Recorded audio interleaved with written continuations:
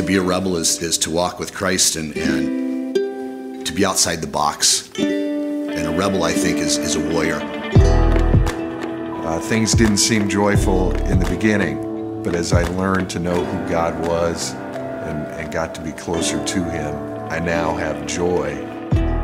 I gave my life to Christ, and the last 6.5 years, my life has been a complete 180. He's the truth, the way, the life, and He has given me life. My heart and my soul has been completely transformed because of what Christ has done for me. I realize this is an inside game. You know, I've got to surrender my heart, my life every day, and I gotta know what my heart's really looking for, and that's true connection with a God that loves me and true connection with the people He's put in my life for this moment today.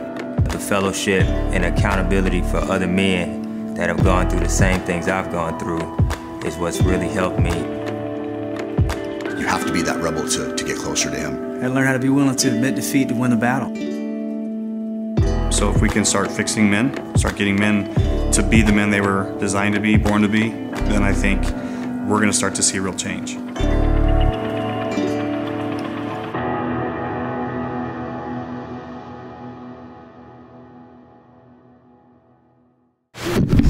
All right, guys, I'm just going to give you a little bit introduction on Tony. You guys all know who he is, but just want to give a little of his past life. He was a former offensive lineman for Green Bay and Indianapolis, twice appearing on the cover of Sports Illustrated in '89 and '92, as well as being a two-time AP All-American at Michigan State in '87-'88. Tony was a two-time Big Ten Lineman of the Year '87 and '88, and he was the only college football player ever to be named on the All-Madden team, which is for NFL players only. And the thing is, Tony doesn't even care about that now. It's just part of his life, and I've spent I had 3 days at your office, and boy, I'll tell you, I walked in and I said, holy crap, this guy is a monster. He's going to rip my arm off. But he is a gentle giant and a wonderful man and truly humble, and he's been through so much. I'll let him talk about his life, but he's the real deal. And I'm just proud to call him my friend. Everybody give Tony Mandarich a big hand. I'll go get you a water. Thank you. Yeah. Thank you, everybody. I feel like saying, my name's Tony, I'm an alcoholic, because of all the AA meetings over almost 20 years now. Rick, thanks for having me. Thanks for asking. It's an honor and a privilege to be here, to be able to share my story with you guys. It's pretty raw. You know, I think the video, Rick had mentioned it the other day. He said, should we play the video? It's 9 minutes long, and it really explains a lot of things in a linear time fashion. So I don't have to sit here and explain what all happened. You kind of see what happened. I mean, it was a train wreck. It was a train wreck with some redemption. And the biggest thing, thank you. The biggest thing was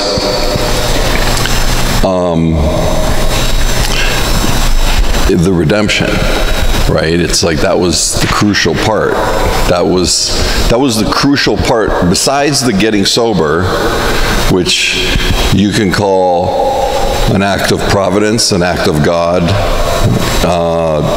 whatever you want to call it. Besides that fact of sobriety, the miracle of sobriety happening, coming back to play was so crucial, because I thought it was impossible. For years I had accepted the fact that I was an alcoholic and a drug addict. You know, I was born and raised Catholic. I was an altar boy for 11 years, went to church every Sunday, had a great childhood, awesome parents. Didn't have everything we wanted, but we had everything we needed. And, you know, when I really at 11 years old, I grew up in Toronto, Southern Ontario, so I'm 45 minutes from Buffalo, 3 hours from Detroit. So, and back then, in the 1970s, late 70s, you only get so many channels. So we would always get the Bills or the Lions. Or for football, you'd get University of Michigan, which is, I always say someday I'll be on a surgeon's table getting heart surgery from a graduate from the University of Michigan probably, and I hope he doesn't find out I'm a Spartan. So we'd watch University of Michigan or Ohio State. Those were like the big schools. And at 11, and I don't know why, it was like 11, 12 years old, I had this conviction in me that I made a decision. And I said, I'm going to play in the NFL. And from here on forward, I made a plan, and I put it down on paper. And I said, this is what I need to do, and then I had short-term and long-term goals. This is what I need to do to get to the next level. This is what I need to do. And then you get there, and then new goals to get to the next level. Well, when you're 11 years old, my youngest daughter will be 17 in about 2 weeks. Well, when she was 11, just, 4, 5, 6 years ago, and I looked at her maturity level, just an 11-year-old's maturity level, I was shocked that at that time that I had made a decision, a career decision. And it wasn't just a pipe dream, it was like, no, this is gonna happen. Obviously there has to be a lot of luck that has to happen. You can't get hurt, can't get ill, can't get sick. A lot of luck has to happen. A lot of pieces have to fall into place. But I made that plan, and I said to myself, every decision I make from here on forward, if it's a major decision, or even if it's a minor decision, if it's a detail, I'm going to ask myself, is this getting me closer to the NFL, or is this being a distraction to get to the NFL? And I did that. And I knew my goals were to do well in school. Because I knew if I didn't do well in school, I wouldn't be able to play football on the football field, wouldn't be eligible. So, I wasn't a straight A student, but I knew that I had to study, and I knew I had to participate. I knew that it wasn't just football. I knew I went out of my way to do wrestling in high school because it's good for grappling, and it's good if you're an offensive lineman, okay? And even at that point, I wasn't naive enough to think I was going to play a specialty position because I was already like 240, 235, 240 in the 9th grade, and just, not a burner as far as speed goes. So, I was being realistic. So, as you go through high school, I was setting goals and then meeting them, setting goals and meeting them. And in Canada at that time, there wasn't much recruiting from U.S. colleges, just because it was just a different era. Now there's a lot, because there's some great athletes in Canada. So my senior year of high school, I moved down to Ohio and lived with my brother, who went to Kent State University, and I went to Kent Roosevelt High School, for the sole purpose of getting my senior year in the U.S. to get exposure by scouts from U.S. colleges, and to try to get a scholarship, and that was part of the plan. And if you think about it, I left home when I was 15 years old. We had to go to court. My parents had to sign off so my brother could take guardianship.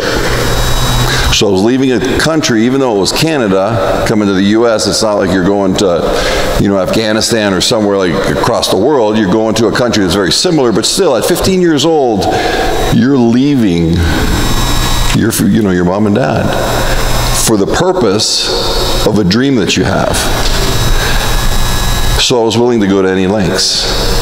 And I did that, and set up the goals, went through my senior year at Kent Roosevelt, and my dream at the time was to play for Ohio State. I was always a fan of theirs, and for some reason, I got offers from Michigan, I got offers from Michigan State, I got offers from UCLA, I got offers from a lot of big schools, just as big as Ohio State, and they didn't offer me. I don't know why, but they didn't offer me, so I went, my next best place to go was Michigan State, and I swore that Ohio State was going to pay for it, and then they did. And they're a great institution, but you obviously play a little extra, with a little bit extra shove at the end of the play, as you do at Michigan. So you get to college, and my freshman year of college, and at this point, there's no steroids, I was never drunk to this point yet. I was never, I had a beer or two, was the most I'd ever have is a beer or two. Went through my whole high school, 4 years of high school, went to some parties, never got drunk, never smoked dope, never did any drugs, never did steroids. I got to college and kind of got introduced to all that stuff because there's so much of it in the college atmosphere. And my freshman year at Michigan State, it looked like I was going to get redshirted, so I wasn't going to play. And when I got to Michigan State and we played Notre Dame at home, it was like a dream come true, because you're playing the Fighting Irish, and you're like, this is the team I've watched all my life on TV, and I'm going, this is actually happening. Even though I'm not in the game, I'm dressed and I'm on the sideline, and I'm going, this is happening. And I don't know if you guys remember a guy named Mark Bavaro. Okay. He was a tight end. When I saw the size of Mark Bavaro, and he was a tight end, and I thought, oh my God, if he's that big and he's a tight end, I've got a lot of work to do. And part of that was willing to go to any lengths. Okay, so now willing to go to any lengths was starting to turn into a vice. It was like, I'll do anything to be the best. So I started taking steroids. And, luckily enough, and I say luckily enough because it probably didn't damage my body as bad as some people do with chemicals like that. I had a guy that lived in California who was Mr. America at the time in bodybuilding, and he was very educated and very well, really knew his knowledge on steroids. And his theory was, you take multiple steroids, you take 3, 4, 5 different steroids, but you take them at extremely low doses. And in a 9-month period, I just blew up. I went from like 280, and just a big guy, to 310 and just all muscle in about a 9-month period. And and it's not, you don't just take it and it happens. You've got to work, right? Because if you just took it and it happened, you wouldn't have any fat people in the world, right? if you ever invent that drug, you're going to make a lot of money. Okay, probably even more than Viagra. So I start, taking it, getting big, doing well in college, writing my goals, and when I wrote my goals my freshman year at Michigan State, I wrote kind of like stepping stone goals. First it was to become a starter. Well, actually, first it was to become on the traveling squad. Means that if you go to away games, they take you. Then it was to become a starter. Then it was to become All Big Ten. Then it was to become All-American. Then it was to win the Outland Trophy. Then it was to be the first pick in the draft. And my roommate, a great guy, he was saying, what are you doing there? I said, I'm just writing down my goals for my college over the next 5 years. And he's like, what are they? And he wasn't being a smart ass or anything. He was a good guy. And his dad is I think he's in the NFL Hall of Fame. His brother played in the NFL for 12 years. So this guy was around football, and he's a great guy. And so he said, well, what are they? So I read, the traveling team, and he's like, yeah. And then I read become a starter by next year. And he's like, probably because the guy in front of you is graduating. He goes in, unless you just lay an egg, you're not going to start. And I said, all Big Ten by my third year. And he's like, that's going to be hard because there's a lot of good teams in the Big Ten. And if you're going to be one of two of the best in the Big Ten, I mean, you're pretty good. And then he said, All-American. He said, pipe dream, especially being from Canada. And then when he said, #1 player in the draft, he said, can you please repeat that?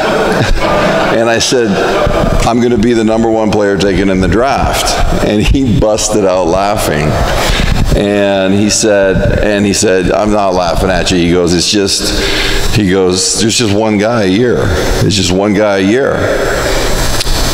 And you know what I said? I said, why not me? Why not that guy be me? And I said the same thing sitting in a treatment center in 1995 in Detroit, Michigan, in the back row, thinking to myself, what a pathetic loser I am.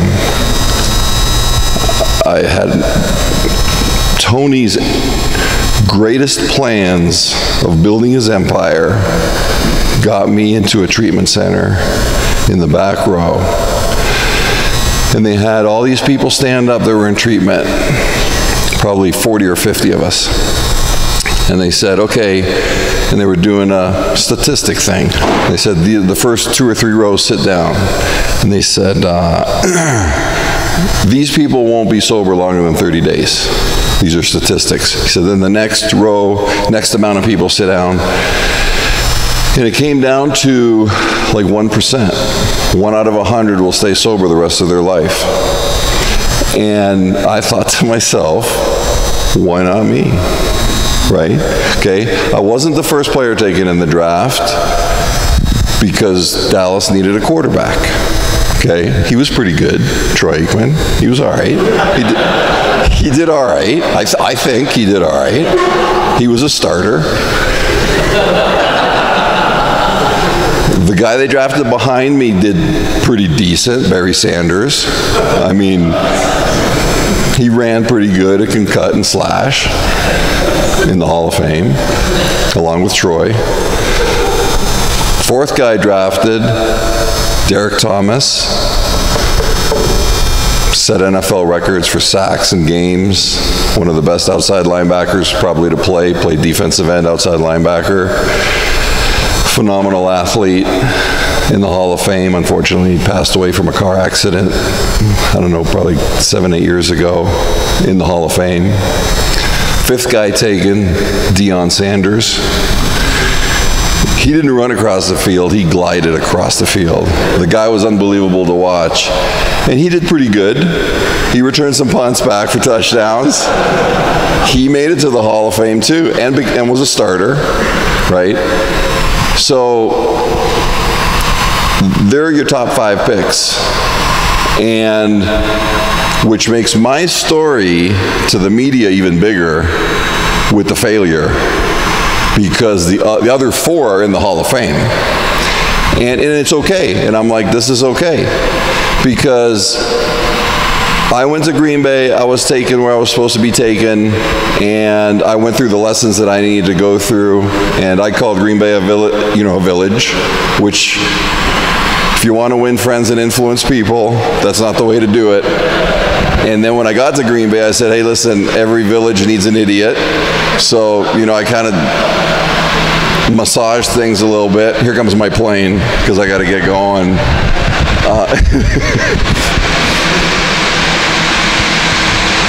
We'll wait for it to pass.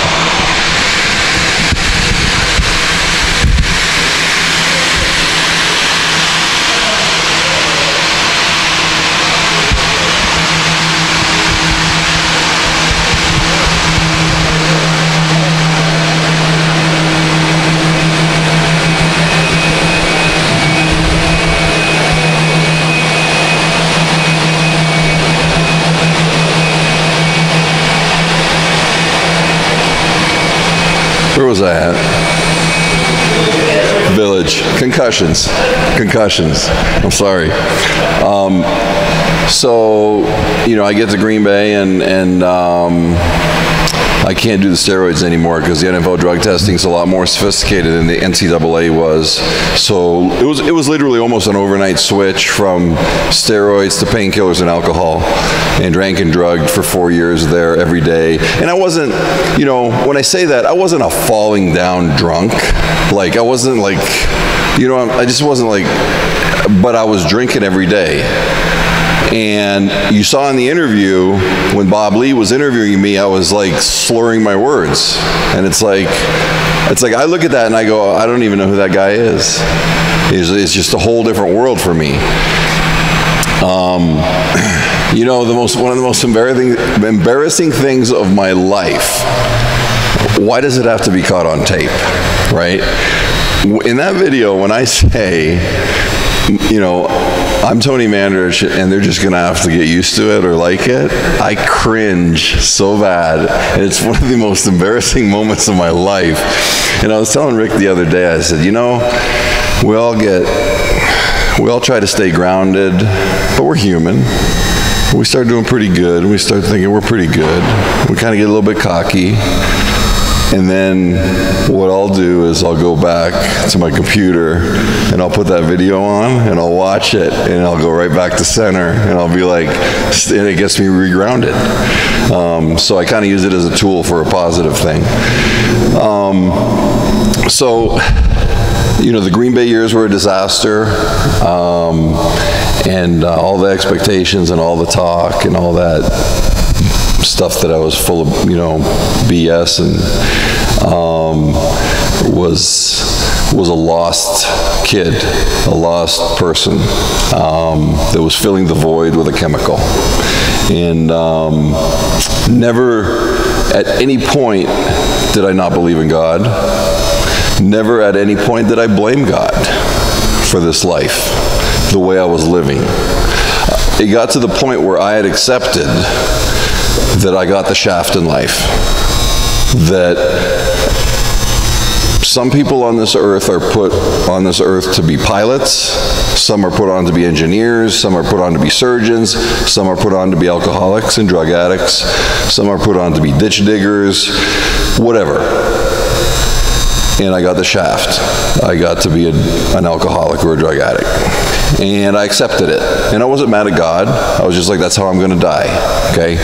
Because I had tried hundreds of ways, at least 500 ways to get sober, unsuccessfully. There was a time where I would get 100 pills, and I was towards the end, it was, you know, towards the last 6 months before, you know, sobriety happened, I was taking 60, 70 painkillers a day. So to get a bottle of 100 supposed to last you a month. So I had doctors all over different states in the Midwest. I was all networked and stuff, and thank God, you know, this stuff isn't like today with the Walgreens. They'd be all connected. I would have been busted so bad. So I'm thinking to myself, how am I going to stop? I got to stop. So I got another great idea. I'm going to take 9 of them and take them, and I'm going to take the rest of them and I'm going to drive 2 miles to my storage facility, public storage facility, put them in my storage facility, lock it up, and leave, because between midnight and 5 a.m. the storage facility is locked. It doesn't matter if you have a code. Nobody gets in or nobody gets out, okay? They've got cameras, they've got razor barbed wire, all that stuff. This is in Michigan. And this is like 10 o'clock at night, so I take my 9, and I'm, you know, melting into the couch, and by midnight, I'm like, I want some more pills. And I'm thinking, I have to wait till 5 a.m. And I'm thinking, well, I'll just fall asleep so 1 a.m. comes. I end up going into the bedroom, grabbing the comforter, driving down 2 miles to the storage facility, throwing the comforter over the barbed wire, the razor wire, hopping the fence, which was like a 12-foot fence, and, you know, walking to my storage facility just like it was middle of the day, unlocking it, grabbing my pills, going back, hopping back over, and just tore the heck out of the comforter. And my wife was going to kill me. But, you know, the thing had caught on the razor wire, and I was pulling on it, and I said, screw it, I'm just leaving it. And you know what? This, you know, and I look at that story, and it is funny, but the sad part is, 5 years prior to that, I was on the cover of Sports Illustrated, and I had the world in the palm of my hands.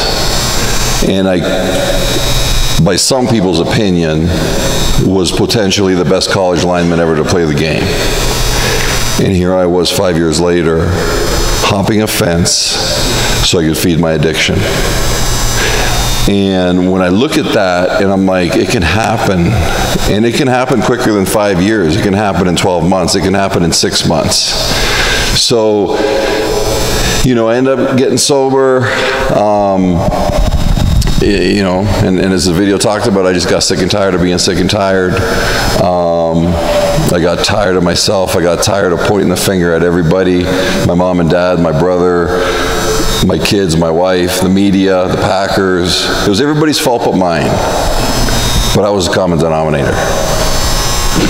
But it was everybody's fault. So one of my buddies talked to me, and he basically had said to me the same thing a lot of people had said, but for some reason this time it clicked. And he said, if you don't stop what you're doing, you're going to die, and you're going to be sitting on this couch just like you've been sitting on this couch for 3 years. And I thought to myself, I've been sitting on this couch for 3 years, like not doing anything since I left the league in '92. And that hit me like a bat. That it was 3 years because it was a blur. It was like a 3-year blackout. And I went down into Brighton Hospital in Brighton, Michigan, which is right outside of Detroit, and by no means a Beverly Hills of treatment centers. And there was all kinds of people there. There was politicians there, ditch diggers, black people, white people, Asian people, fat people, skinny people, football players, doesn't matter what it was. It didn't discriminate. And did all their stuff, and you know, I was like, I don't know what this is all about. At day 11, there was a big thing that happened in the treatment center for me. We were in a lounge, and it was kind of like our time off. And there was about 40 of us in treatment, and I'd say 38 of the 40 smoked. And the room was just like full of smoke, and it's March, it's cold out. So they got the windows open, but I mean, you can barely see like at the end of the room because there's so much cigarette smoke, okay? And I was chewing tobacco, and the other guy was chewing tobacco, so all 40 of us were using nicotine, right? They take my Q-tips away, so I guess so I don't kill myself with my Q-tips, but they let me have the chew. So we were sharing stories amongst ourselves. And even though all the occupations were different, all the stories were the same. All the pain was the same. All the shame was the same. All the guilt, all the remorse. All the people we hurt the most were the same. The people that we loved the most. And we were, you know, a lot of the stories we talked about were funny, right? Like hopping a fence, or you hear some other stories. And my eyes were burning from all the cigarette smoke, and I was like, I gotta go down to my so-called dorm room. It's in a hospital, just to get out of the smoke. And I sat on the edge of the bed, and that's really where I think the miracle happened, because there was no bright light, but my stomach hurt from laughing for the first time in 10 years. And I thought, what is going on here? I said, I haven't laughed without having to take something exterior and put it in a pill, or put a needle in my arm, or drink something. And I was actually laughing at 11 days. And I thought, well, whatever it is, I'm digging my nails into it, and I'm going to hang on to it. And I still didn't know what it was. And it was kind of like you started to realize there was a lot of pressure released off of you, or off of me, because I started to realize there's other sick fuckers out there like me, okay? I mean, I'm not the only one, and I thought I was the one that was like, I thought I was like the only one that did all this horrendous stuff, you know, besides serial killers. And, you know, and I had, you know, and then, so it was just crazy, and I will back up because I did touch on the one part about how we hurt our families the most. In 3 months, at Christmas time, I got sober March 23rd, 1995. And at Christmas time of 3 months prior to that, there was a big incident that happened in my house. My wife at the time was also an active alcoholic and drug addict. And we had a 2.5, 3-year-old girl. And we were fighting about something, and she was making dinner, and she kind of threw, and I'm going to watch TV, and she's going to bring me the dinner on the coffee table because I want to watch ESPN or whatever. And it was steak, and she knows I like my steak medium well. I don't want it bloody. Pink is okay, not bloody. She knows this. We've been married a long time. But she's mad. So she comes over and she kind of throws the plate on the, she doesn't throw it, but kind of abruptly puts it on the table, makes a big noise, and I cut into it, and that steak's bleeding. And it was just that switch inside just flipped. And I picked up that plate like a baseball player would pick up a ball or pitcher, and I whipped it up. We had this huge fieldstone fireplace in this log cabin, and I whipped it up against there, and that plate broke into 100 pieces, and the steak went flying. My golden retriever was a beeline for the steak, right? And I kind of laughed because, you know, you don't expect that. You're angry, but your golden retriever's like bounding for the steak, right? Because in like 3 bites, it's gone. I'm laughing, right? And I turned around, and my 3-year-old daughter standing right beside me, literally shaking, and her eyes full of water. And I thought to myself, this is not the kind of person I want to be. This is not the kind of dad I want to be. This is not the kind of husband I want to be.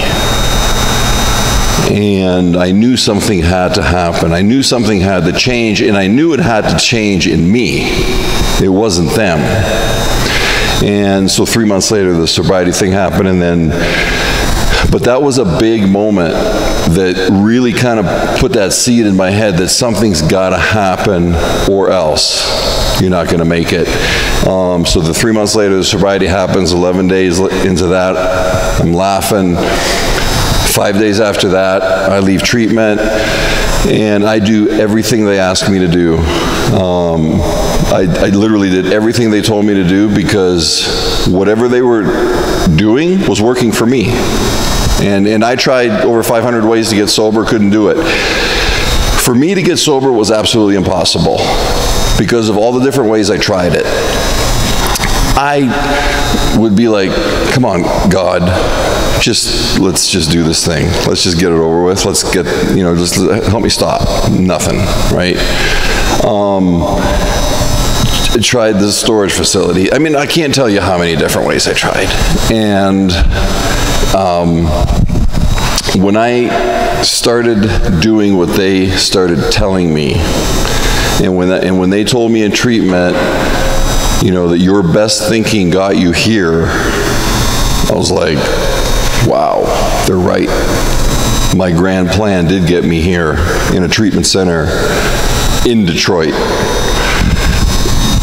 and with a mullet, okay? It was not a pretty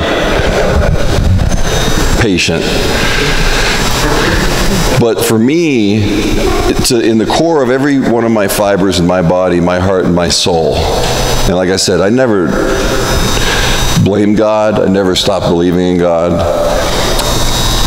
But I just knew it was impossible to get sober. For me, it was just not going to happen. Tried too many ways, then it happened.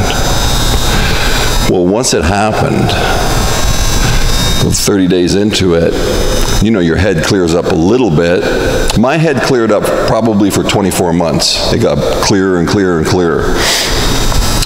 After 30 days, it's cleared up quite a bit from what it was. I started to realize that now anything is possible, because that was impossible. And not only am I sober, but I'm happy and I'm laughing. Because if I'm miserable and sober, I might as well just go drink. Okay? It does, or whatever it is. Food, doesn't matter what it is. And you know, I thought, like like you saw in the video, what do you do to make things right? Well, some things you can't make right. Some things you screw up so bad, you just can't make them right. And you know, I was like going to do the comeback, and I left treatment. I was, 255 pounds. My skin was yellow because my liver was so stressed, and I was a train wreck. And at 255, I looked like a beanpole. And, people that had remembered me that were in treatment, they were like, wow, I mean, this guy used to be huge and he used to wreck people, and now he looks frail and all this stuff. And then I also thought, I didn't even think about going back to the NFL, because I was like, that's behind me, that's done, and I just don't, they're not going to take me back. I burnt all of those bridges. And at about 4 or 5 months of training, I'll step back just a little bit. You get a counselor in treatment, and you only get him or her for 2 to 4 weeks, however long you're there. Mine happened to be female. She said to me, because athletics was part of your background, it wouldn't hurt if you got back into some kind of, intramural sport, or if you just started lifting again a couple times a week, just because you enjoy it. She said, and just understand, and she was crystal clear, she was great. She said, that's not going to keep you sober. She said, but it's going to, if you feel better about yourself physically, it's going to help. And if you enjoy doing it. Well, what I heard was work out like a maniac 7 days a week. Okay? That's what I heard. So I did. And by 4th and 5th month of sobriety, I was back up to 300 pounds and getting my strength back.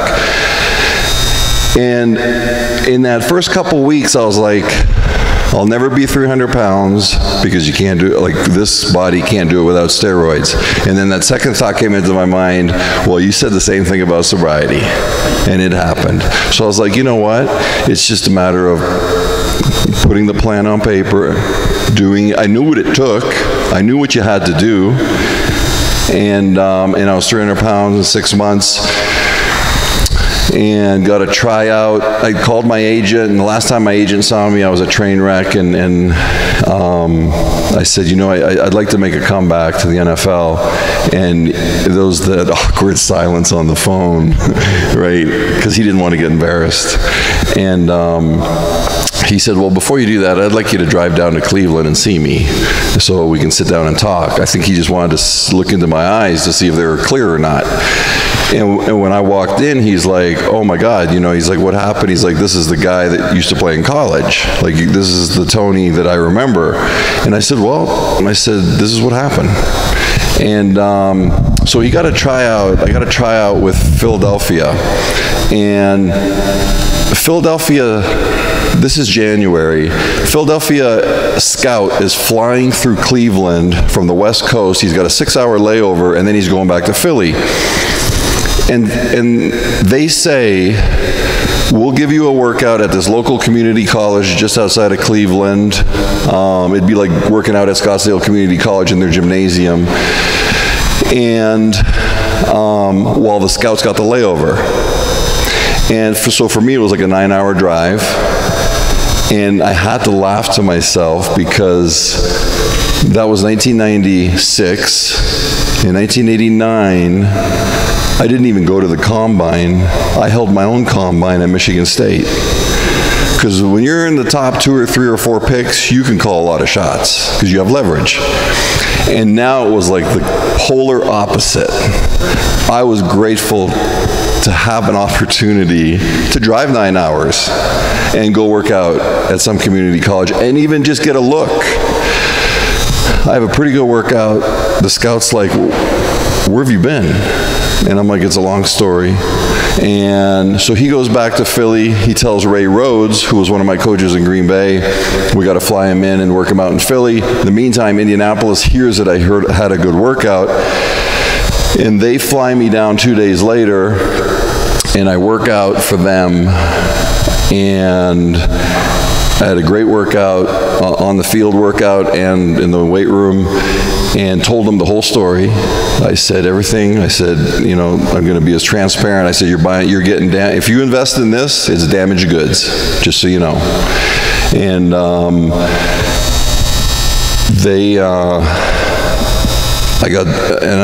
went in the locker room, and I was getting ready to take all my stuff off, my grays that they give you to work out in, and I was going to shower and meet with them and then get on the plane back to Michigan. And they came in, the scout came in with a contract, and he goes, we want to sign you to a 2-year deal. And it was like the movie Matrix. It was like everything stopped, right? And I was like, oh, are you kidding me that this is actually happening? Because 11 months prior to that, it was impossible to get sober. It was impossible to get off the couch. I was showering once a week because it was a chore. I was throwing plates up against fireplaces, burned all my bridges in the NFL. And at that moment, you know, all that stuff goes through your head. And the 2 biggest things that went into my head was, there's only 2 reasons this thing happened. Because of AA, and more importantly, because of God. Because without those 2 things, I never would have got this opportunity. So,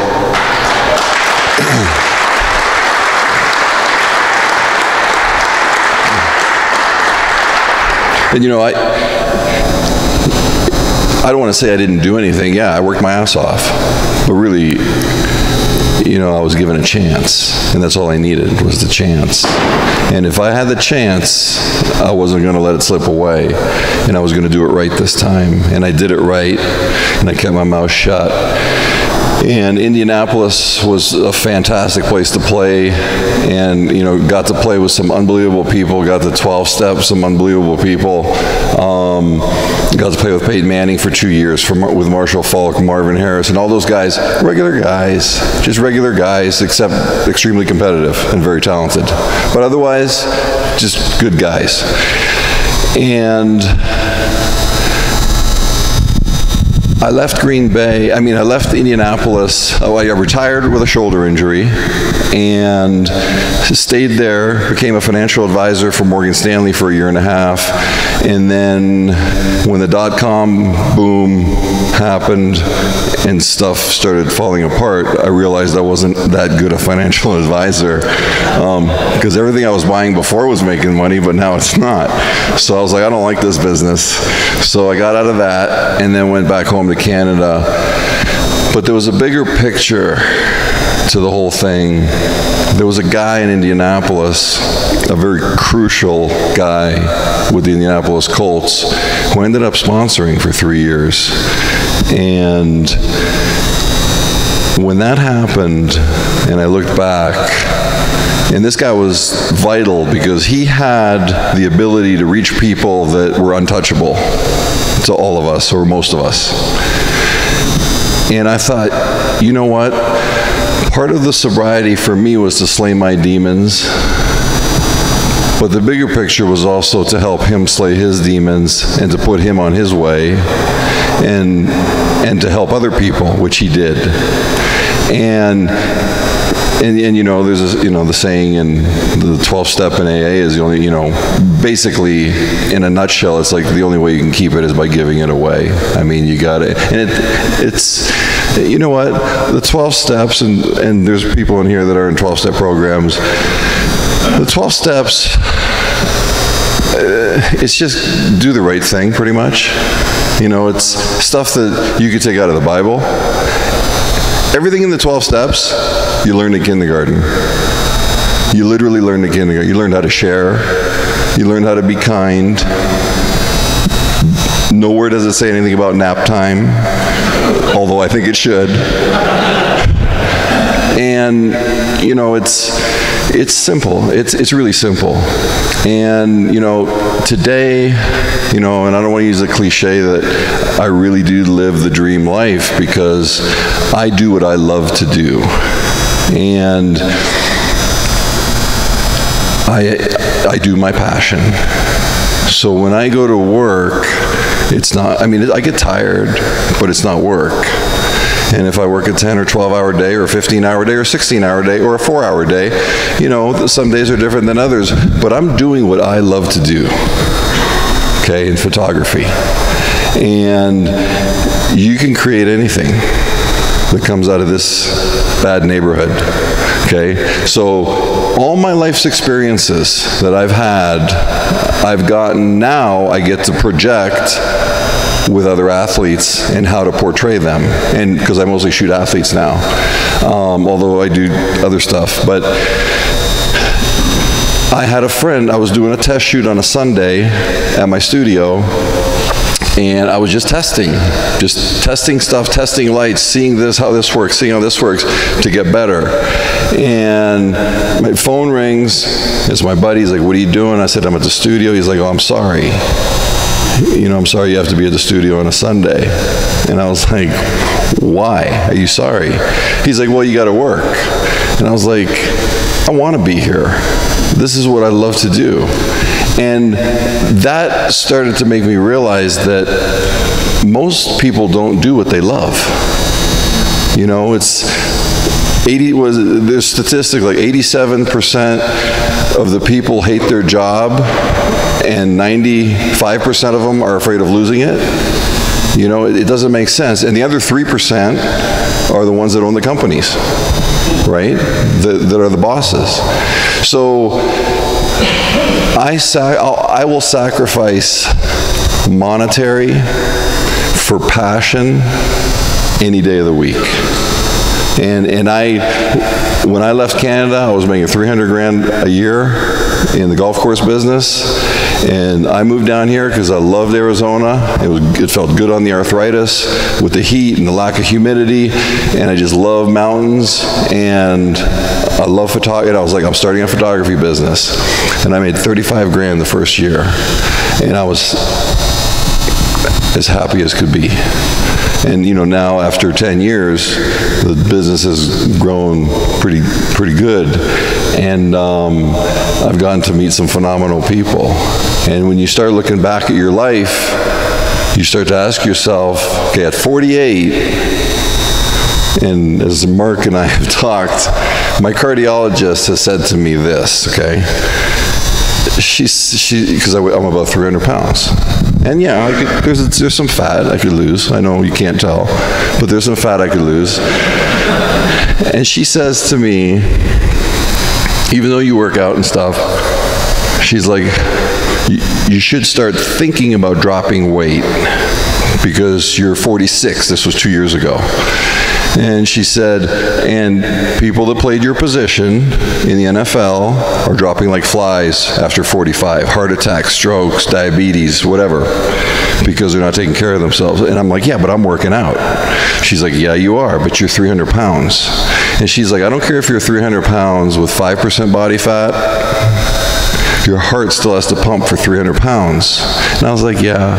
And then the one that hit me was, how many 80-year-old men do you see walking around that are 300 pounds?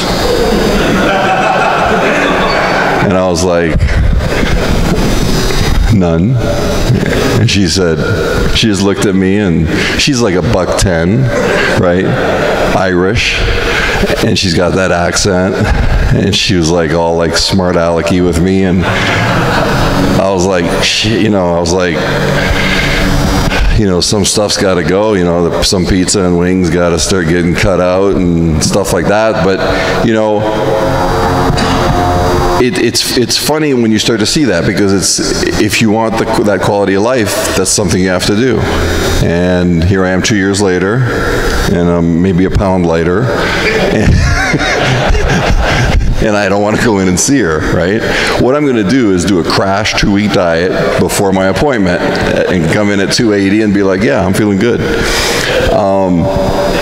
But the whole thing, and I'm going to close with this, and I'll take questions as long as you want, but the whole thing for me, the way I describe it, is if you have a wheel of a bike and you have all the spokes, okay, and all the spokes are all the different areas of your life, and whether one is your character, one's integrity, one can be your job, one can be your being a father, one can be being a husband, doesn't matter what it is, okay? We've all got all those roles to play, okay? But you're in the middle of that thing, okay? So usually when I draw it up on a whiteboard, if I do a presentation I'll do a presentation in 2 or 3 weeks up at Exos for all the guys that are going to get drafted. And I'm going to basically not give them this talk, but a similar talk to basically what happened. But I'll say that middle part is you, but really that middle part is God. Because everything that goes in your life is associated to me and God. Okay, without that involved in it, God is involved in my sex life, God is involved in my work, God is involved in every aspect of my life. Okay? And so the stronger that and if I start to veer on one of those and not invite God into it, that spoke goes away and that wheel gets weaker. So for me, that foundation, and to keep that foundation strong, is key. Because in almost 20 years of sobriety, there were times where I was happier at like 7, 8, 9 years than I was at 14, 15, 16, because I was more spiritually connected. I was closer to God. Whatever I was doing, maybe I was going to more meetings, maybe I was hitting my knees more and praying and asking for help. It doesn't matter. Whatever it was, time does have some value to it, but I don't want to be just dry and miserable. I want to be sober and happy. So, the foundation of all that comes back to, for me, the core, and I think the whole core of any 12-step program is God. And they call it your higher power. They don't want to call it Buddha or Allah or God or Jesus Christ or whatever they call it. And I'm like, I don't care what you call it. I know what it is and it works. And, I choose to call it, God the Father. And, that's my interpretation. But without that foundation in my life is weaker and more at risk. It's more at risk of me drinking. It's more at risk of me having behaviors that will lead me to drinking. And listen, you'd have to be naive to think that anybody's got a perfect life. If you ever want to know about relationships, don't come to me, okay? I'm the last person you want to talk to. I can give you some fundamentals, but I'm going to point you to somebody who's been married for 40 years and is happy with his wife. Because I'm going to say, that's the guy I want to ask, because he apparently is doing something right. Don't ask me, divorced twice.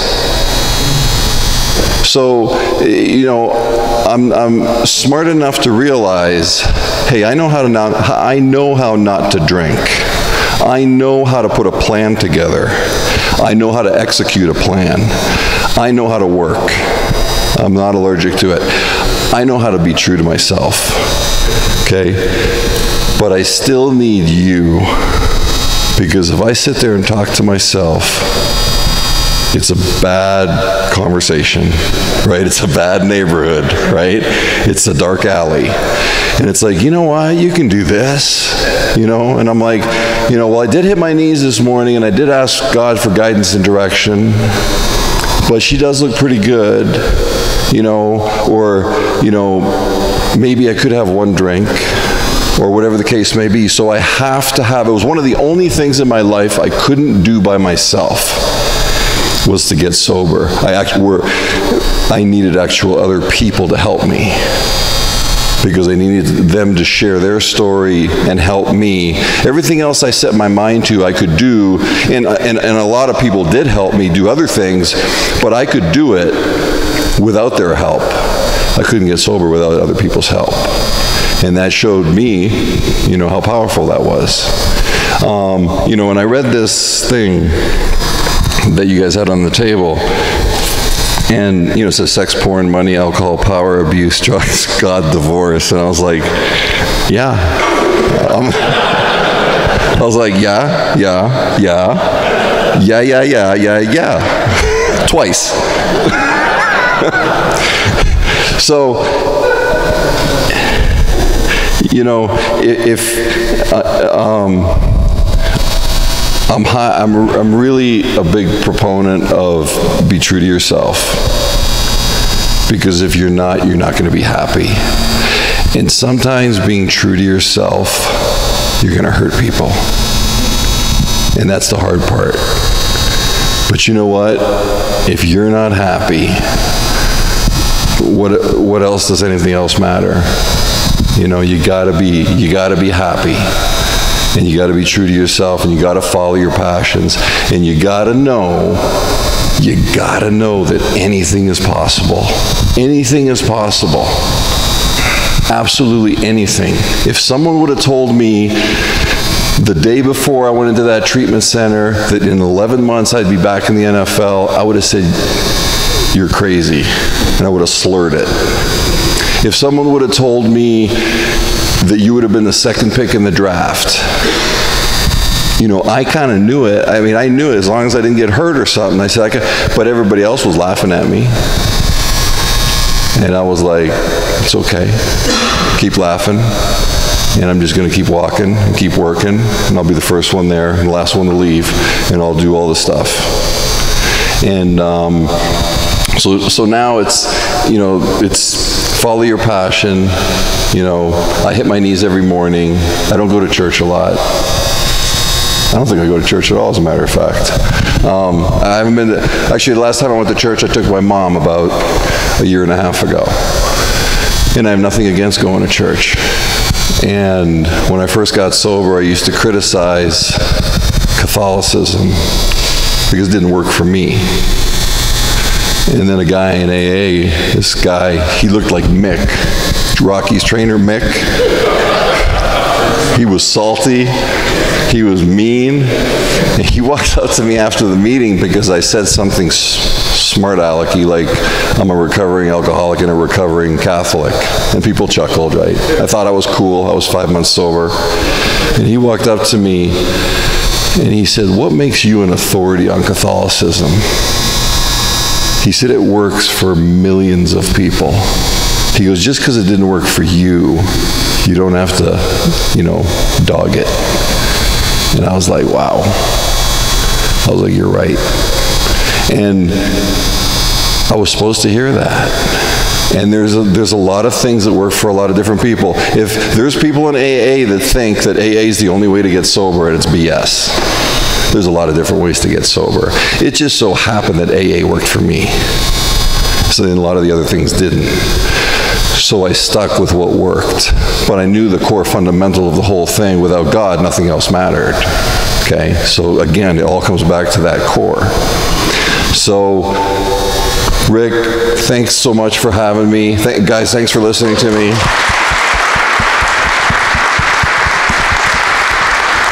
Hey guys, yeah, let's give Tony another applause. Thanks, man. Appreciate it. We're going to take some questions. You know, Tony, said that we could give him some questions, and there's no categories that are off limits.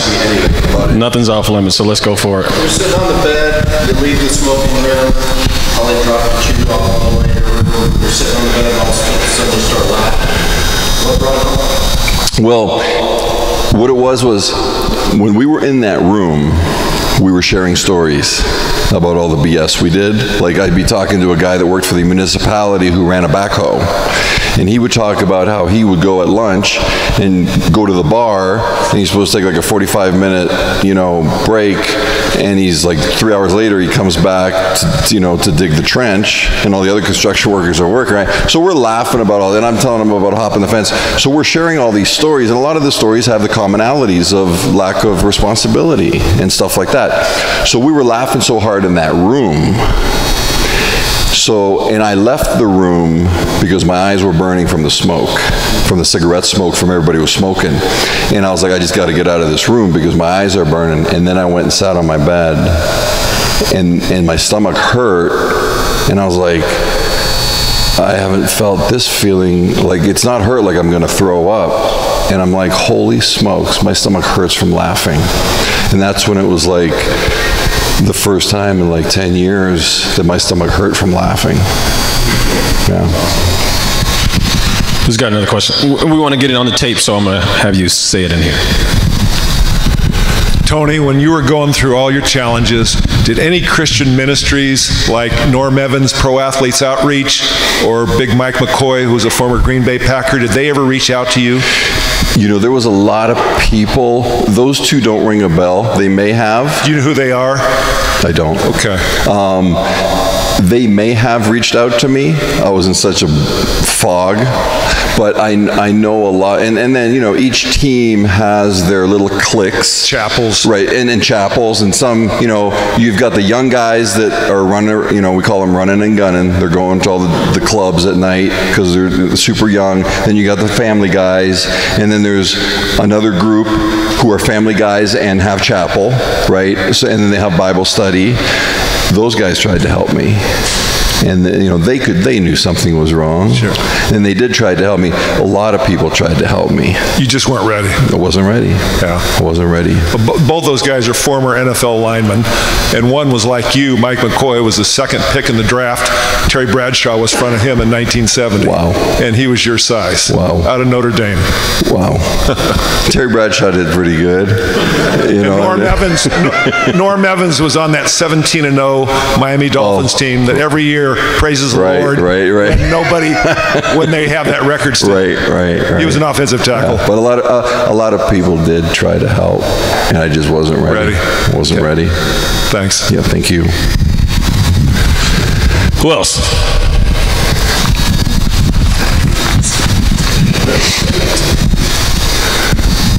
Was there a particular time in your life that when you're going through the darkness, maybe a Bible verse or something you learned as a child that kind of popped into your head to maybe give you any kind of optimism? A Bible verse, maybe something learned in catechism?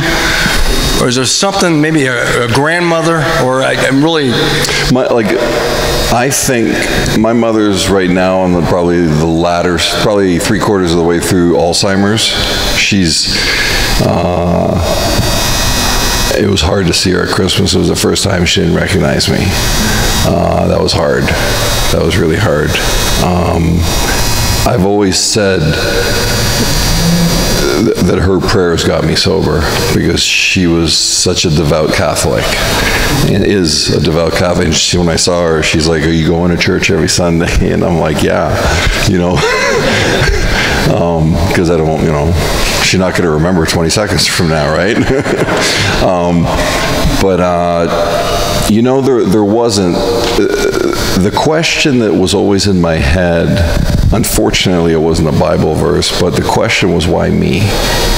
Why did I get the short end of the stick? And it was kind of, I would ask that internally the same way I would say, why not me? when I was like, wanted to get drafted and become the best at what I do, or when they said only 1% will stay sober the rest of their life. I said, why? I didn't say it out loud, but I said, well, yeah, why not me? If I could do that, and if sobriety was impossible and it just happened, why not me be that 1% to stay sober the rest of my life? So. Yeah, so Tony, so you were so driven, obviously, from such a young age, right? You wanted to be, the first pick and so on. And when I'm still very driven, and I'm as competitive as anybody. If anybody wants to do push-ups right now, besides some of these big guys, right? Go ahead. But when you got to the NFL, you couldn't do steroids anymore. You need to get caught. So why? What was the thought process? I'm just curious to go from steroids, or to go from wanting to be the best to now doing drugs and alcohol. Knowing you had to know that was not going to get you to that goal, or not continue that goal, right? Well, how does that? Go ahead. Yeah, I'm just curious. What was going through your mind at that time? Well, the whole thing was a facade. Right? Yeah, you had to work your butt off. You don't just I'll be honest with you, steroids work. Yeah. They work great. They work great. And they get a bad rap because of the 1% that are meatheads, okay? They work if they're used for the right reasons, okay? Some, elderly people that have weak muscles, and they take them and they can now walk. It doesn't matter, okay? The whole thing with me was psychologically, a lot of this, not all of them, but some of the steroids I was taking were a big-time psychological effect, not just a physical effect. So it was so powerful that I would get off, a 4-month cycle, and I'd be at the gym the next day, and I'd look at myself in the mirror, and I'd be like, I'm getting smaller. Where in reality, you're still going to grow for the next 2 to 4 weeks, because now your natural testosterone is going to kick in. You're actually going to get bigger and stronger. But your mind's telling you you're getting smaller. So I was now like, the cat's out of the bag. They're going to see I'm a facade and that I can't do it without steroids. So I had to fill that void of fear and pain by numbing myself and getting out of reality. And the best thing that did it was painkillers and alcohol. Thank you. Thank you.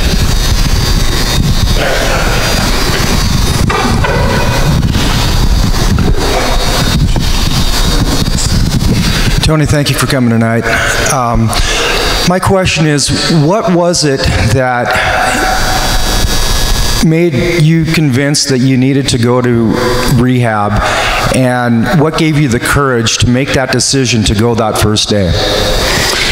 Pain, emotional pain. That was probably the number one factor. For the 3 years prior to the day that I went in, I knew the problem are the drugs and the alcohol. That is the problem. If I remove those from my life, I'll get better. I couldn't stop. I wanted to go to treatment, but if I go to treatment and it hits the media, then they're going to be like, see, I told you so. So my ego was outweighing my emotional pain.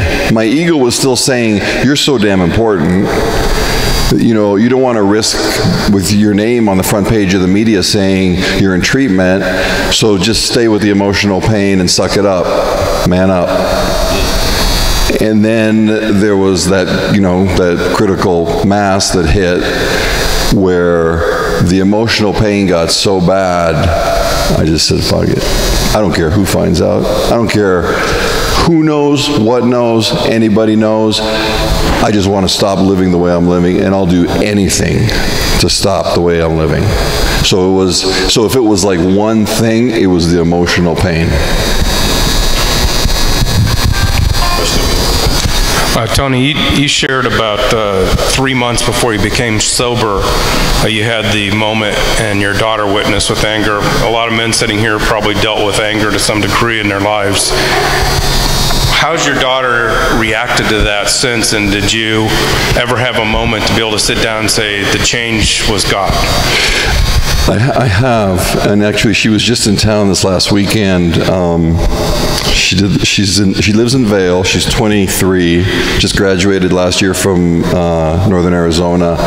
That was expensive. She doesn't remember anything from that time, because you know she was 2.5, 3, so she doesn't remember, because I've asked her and her mom. Now this is the very interesting part. Her mom and me both went into treatment the same day. I went into Brighton Hospital, she went into Henry Ford Clinic 30 miles away, and we've both stayed sober the whole time, which is rare. So we didn't stay married. We got divorced 3 years later because we were just two different people, and we've remained very good friends. But I've sat down with her and I've asked her, do you remember, and I didn't get into too great a detail, but I was like, do you remember that? Or do you remember me yelling or this? She's like, I don't remember any of it. And you know, me and Amber, her mom, have talked to her a lot about, you know, the predisposition of potentially her and her sister becoming an addict or an alcoholic, because both of her parents were, and to be careful. My daughter smokes pot, and she drinks, and she's like, you know, and I just, you know, listen, I was bulletproof at that age, and I just tell her, you know my story, and be careful. I said it'll creep up on you fast. I said you'll be fine, and all of a sudden it'll creep up on you. And I always tell her, because the other one's too young, but I tell her, I say, look, if you ever get thrown in jail for drunk driving or anything, I said, call me first before you, well, you only get one call. I said, call me. I'm not going to be mad at you. Don't think I'm going to be mad at you. I get it. I understand that the obsession is so great that you've lost control. So don't be afraid to call me, because I'm not going to be mad at you. I'm going to come and help you. Now, I might leave her in there, but I'm not going to be mad at her. So, and I have talked to her about God, and she's got her beliefs, and they're more on the Christian side. And you know, she's a great kid. But she's a lot like me, and which, you know, there's some traits that are not good. The key is to take the vices and channel them into virtues. So take the obsession or whatever, you know, even though having an obsession or being crazy driven to work or work out or do something, even though that may not be healthy, you don't get thrown in jail for working out too much, right? You don't get thrown in jail for working at the office for 16 hours, you know. So I always say, turn my vices, or turn your vices into virtues. Whatever the vice is, turn it into a virtue, channel it a different way into a different thing for good. And you know, obviously one of the best things to do is to stop talking about you, like myself. For me to get out of me, as soon as, listen, I'm not much, but I'm all I talk about, okay? Because I love to talk about, you know, people love to talk about themselves. So for me to get out of me, go help somebody. Like me, go help somebody and start listening to them and say, what can I do to help you? Instead of having that old paradigm shift of what's in it for me. Because I lived 28 years of what's in it for me. And now I've lived the last almost 20 years of how can I help? Because I know that's what's going to keep me sober. During the course of when you were dealing with the depression, everything else that comes along with using and abusing, when you went from being on top to basically losing it all and then building back up. Did you ever lose hope? Did you ever consider suicide? Where did your mind go in your darkest days, would you say? I was definitely more homicidal than suicidal. Okay. I was too selfish to kill myself. I see. It was the darkest days were when I was shooting up. Okay. And, sticking a needle in my arm and mainlining, and I would rationalize it by saying, well, it's a pharmaceutical. I'm not getting it off some guy on the street. Those are dark days because I would come to and pass out and come to and pass out and be like, did I take a shot? Because I don't feel it, because you build a tolerance. Right. And and there was times where my wife would be shaking me, trying to wake me up, and the paranoia was just off the charts, and everybody was out to get me, and but those deepest, darkest days, I just kept numbing more and more, just more chemical, and there were points where I did say, screw it. I just want to walk away from my wife and my kid and just keep walking. And I want to walk, and I want to go somewhere where nobody knows my name. Whether it's Colombia or Brazil or whatever. It's like where nobody knows my name or nobody cares or nobody. I just wanted to basically get away and crawl into a cave and die. So, thank you. Last question? Oh, go ahead. We all like to say that we don't care what other people think, but, deep down, when people say hurtful things to us, it hurts inside. And I imagine you get a lot of that, where people come up to you, they know your name, right, and they associate it with the bust or failing. Right. How hard is that for you when you have those moments to not be kept down by that or kill them? Right. Absolutely, because that's not what defines you today. Right. You're a successful man today. That's not the behavior I want to retaliate with. So because now there's been a pretty long stretch of sobriety, and that's happened a lot. It happened yesterday on Facebook.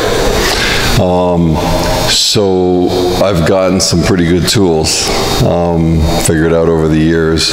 One of the foundational ones for me is just kill them with kindness. Just be like, you know what, you're right, I was a bust in Green Bay, and it is what it is, and I don't apologize to that person. I've already apologized to the Packers publicly, so I owe that person no apology. But then when I'm a little bit more on edge, I'll be like, I'm sorry I don't recognize your name, but what team did you play for?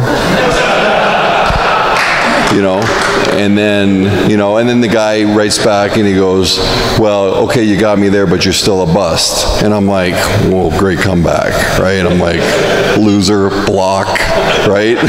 I'm like, at least come back with something good that stirs me up more, right? So, but mostly it's kill them with kindness. I got, about 3-4 years ago, a lady from, she wasn't in Green Bay, but she was in Wisconsin, like Manitowoc, like an hour from Green Bay, I think it was. She wrote me a scathing email, like a private message in Facebook, that talked about how, literally used the words, like, bust and loser were the good words. Like, pathetic SOB, you're an embarrassment to this whole, it went on, like, for 4 paragraphs. So I copied it, and I put it on my wall with her name. And then I put a comment, and I said, I'm sorry I didn't live up to your expectations. And then there was about 700 comments started, like just comment after comment after comment, and just, they were all over her about, there was, I would say out of like the 700 comments, there was like 4 or 5 people that agreed with her, and the rest were, either like, who are you to say this? Or, my friends are my friends on Facebook, so they're going to back me up. And they were like ripping into her. And then they started ripping into her pictures because she wasn't all that. And I was like, sending my friends PM messages being like, you can retaliate, but don't, she's got feelings too, right? But, you always think, I'm not going to be somebody's doormat. Okay, none of us should be somebody's doormat. But we all put our pants on the same way, right? One leg at a time. So, unfortunately, but fortunately, my life was lived on the front page. Okay, how many mistakes did that lady make in her life that nobody knows about because they weren't, she just lived a regular, normal life. It's like all of us make mistakes, right?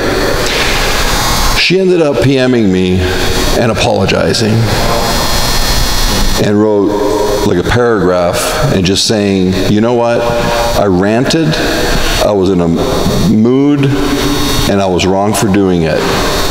So I copied it and I put it on my wall. And I was like, if she's, got the, oomph to say that and admit that she had made a mistake, then I should post that too. I shouldn't just be biased and show the bad part. And I put that, and she's now still my Facebook friend. We don't talk or nothing, but she's kind of like become a fan. Like she sent me football cards to sign for her kids. So it's, it's I'm not going to tell you what I wrote on the football cards. No. But it's it's kind of like kill him with kindness, and it is. I think whether you have a big disaster in life, or pain is pain. Everybody shares the same pain when they mess up. I think how you handle that pain defines your character, and how you do that day in and day out. Not for 3 months, not for 6 months, but for year after year after year. How you live defines your legacy. Okay? So, you can, I'll be remembered a lot for the football stuff, but there's a lot of more people that I associate with now that talk about nobody talks about the comeback. People will say, well, nobody talked about the Indianapolis years, or nobody talks about the stuff you've done since. And then they'll show pictures, of Ryan Leaf in prison, and they'll show pictures of Jamarcus Russell screwing up, and all these high draft choices that have screwed up, and they're like, yeah, but he wasn't as bad as them, and I'm like, you don't build me up by tearing them down. It's like, we almost flew to Dakota, wherever Ryan Leaf was when he went to jail, to go see him. And just to visit him and say, hey, look, do you want help? Because if you do, we'll stay and we'll talk to you. If you don't, we'll leave. Because I know where you're at. I've never been to jail. Not because I didn't do anything illegal, I just didn't get caught. But I know the pain that you have. So if you want help, we'll sit down and talk to you. And we couldn't go because the jail wouldn't let you. It was weird. It was really weird because of who he was, and it was like, but it's day in and day out. What do you do? How do you live? Day in and day out. How do you live? You're going to make mistakes. How do you live? How do you live? How do you live? What do you keep doing? Right? Every day, am I getting better? Am I self-improving? Am I making myself better? Am I making the people around me better? There's that old saying, if you're the smartest one in your group, you need to change groups because you're not going to grow. So I've never been the smartest one in my group, so I've always stayed in a group. But I like the saying, right? It's a true saying. If you're the smartest one in your group, you should change groups because otherwise you're not going to grow. Right? You're not going to grow. And how are you going to grow? You have to learn from other people. And but for me now, it's defining the legacy. A dear friend of mine, who I spoke at his funeral 2 weeks ago, died from a heart attack on on Christmas Eve day. His name was no pun intended, his name was Johnny Walker, Dr. Johnny Walker. Phenomenal human being. He was an internist, worked at Scottsdale Osborne, and he was 54, in good shape. It just dropped. He had chest pain for 4 days, and the doctor is his own worst doctor. He was popping antacids and heartburn and this and that, and he just dropped in his house. And you never know when it's going to happen, right? So, when I was asked to speak at his funeral with a bunch of other people, his colleagues, and all I could talk about was, hey, look, I knew Johnny for 6 years. And his legacy to me is this, what he did every day those 6 years. He was constantly about helping people. And it wasn't just as a doctor, it was as a human being, which is what impressed me. And he was a great example. And it was like, it blew me away that he was gone. It just blew me away, and it saddened me so much, and I was like, it's just not fair. It's just not fair, but I'm not God, so, once I thought I was, and it almost killed me. And, but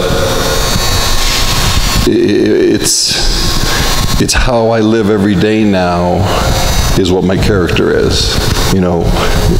One of those sayings that I love that is very true, that everybody's heard, what are you doing when nobody's watching? Right? In sports, it was like, what are you doing when nobody's watching? Are you shooting free throws? Are you in the gym? Are you doing agility drills for your position? Are you doing skip rope? Are you boxing? Whatever, right? It's like, what are you doing when the cameras are not around, when the coaches are not around? Are you watching more film? What are you doing then? Because that's what starts to define you, and that's how you start to live. Because it becomes a habit, and that's how you live. And not to get off that, but listen, I hate the Patriots. I've never beat them, okay? I hate the Patriots. But they're not a mistake. They're that good for a reason, because day in and day out they do it. And it comes from Kraft, and it comes from Belichick, and then it just trickles down. And they all do it, and they all keep each other accountable. And when your peer makes you accountable, then it's, even more serious business, because, obviously you're superior, you expect to. But when the guy beside you is calling you out on your stuff, that's when it really opens your eyes. All right.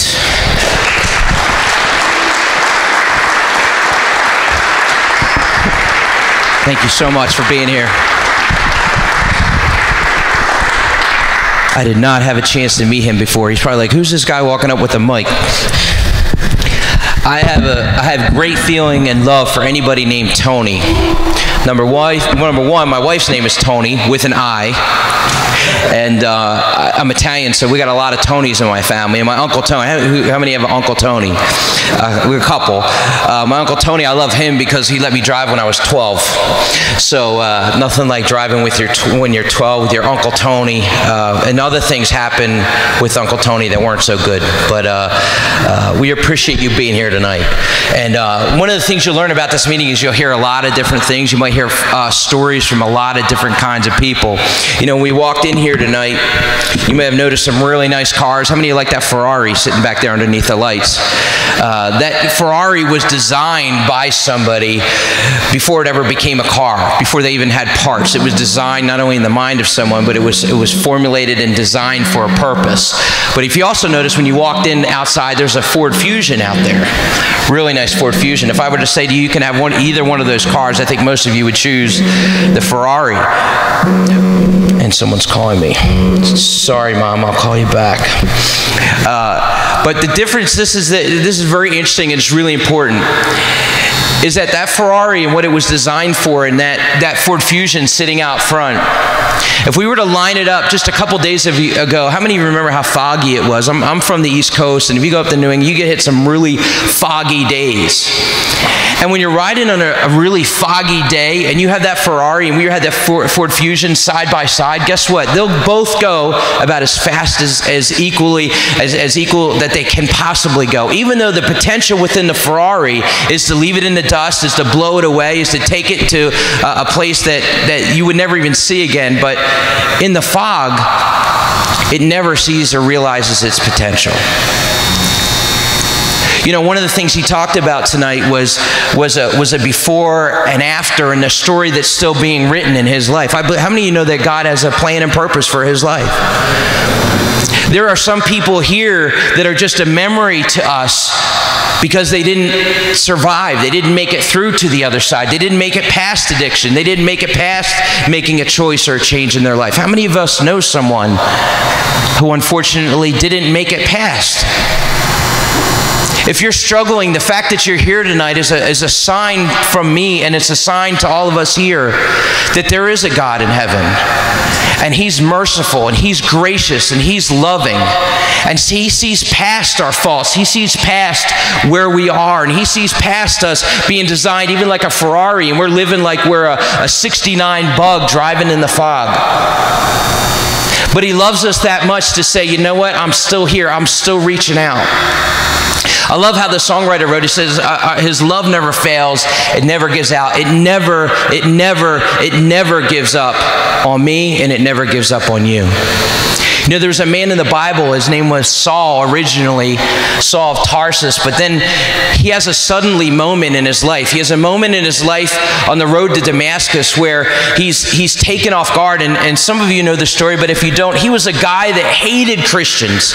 Not only did he was an enemy of God, not just because of not believing in God, but he was an enemy because he was out to go after Christians. He was there when the apostle Stephen was stoned. Can you imagine being there for anybody being stoned? Can you imagine being there where Stephen is actually preaching a message, is refusing to give up what he believes? He's got that much passion in him, and yet Paul's on the other side ringing and just cheering this on. And Paul says, I was one of those guys who was not only didn't believe God and did my own thing, but he had those goals, he had that vision. He was an educated man. And Paul sat there and he watched this, but there was a suddenly moment when God illuminated himself to Paul. The Bible says that it was during the noonday hour that a light shined so bright from heaven that it just completely overtook him. And his voice comes down and says, Saul, why are you persecuting me? It's almost like the Godfather say, hey, what's the matter with you? What are you doing? What have you been doing all this? So, who do you think you are? And nobody else really recognized what was being said, but I want you to hear this. Paul heard everything because it was a message from God for Paul. And I want you to know, in our lives, there's a message. God will get a message through to us. Even when maybe nobody else recognizes, nobody else knows what's going on. Maybe on our facade, everything else on the outside might look good, but let me tell you something. The creator of all heaven and the one that's designed you knows exactly where you are. And he calls out to Paul, and Paul responds, and he does this complete turnaround and transformation. Paul's life is so transformed. Do you realize if he never changes direction, we lose 13 of the 27 books of the New Testament? We lose him teaching and training that we hang our lives on as church and as ministries. We wouldn't have seen the gospel and the testimony of Jesus go to the Gentiles and go all throughout the world. Inside of you, there's a mission and a purpose. We talked about it tonight. It was a great example you gave about the wheel. There's components to each one of our lives. We're all wearing different hats. But if you're never connected to the one who designed you, the one who has a purpose and a plan for your life, it will never flow correctly. If we think we can white knuckle through addiction, or we can white knuckle through problems, or trying to overcome some of the stuff that we just keep failing in and failing in and failing in, we will never do it. We need him. How many want to say amen to that? I do believe that there is a supernatural power that only comes from God. I do believe that God puts us in family. He puts us together. He puts us around people to help us through, because we were never designed to do life by ourselves. If you're here tonight, I want to encourage you, while we heard this great story tonight, that there is, if you are struggling with something, I want to encourage you that there is hope. That God knows exactly where you are, and your prayers have not gone unanswered.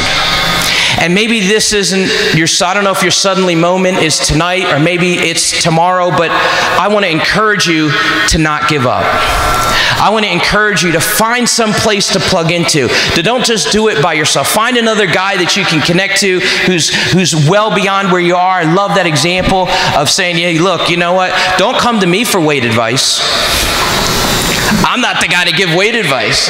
If you want to know how to eat and cook, I can help you with that. Right? Let's just be honest.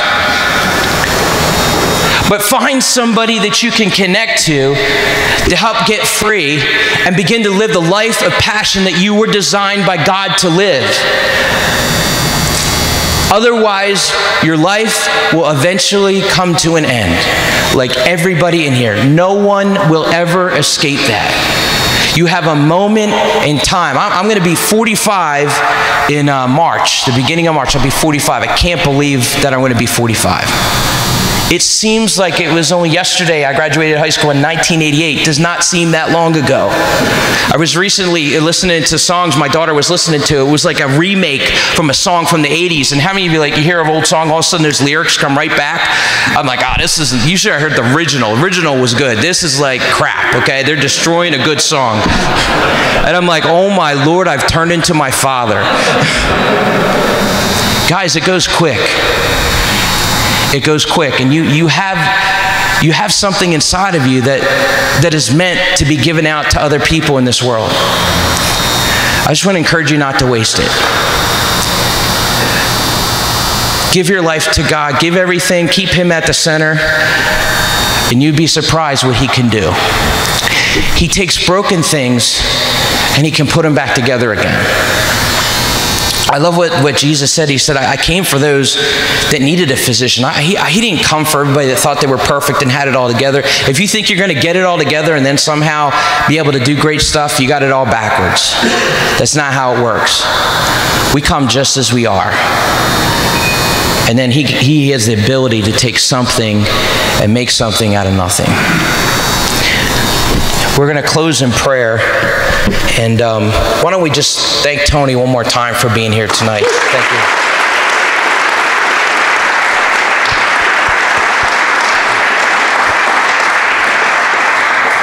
Let's pray. God, we thank you for this night.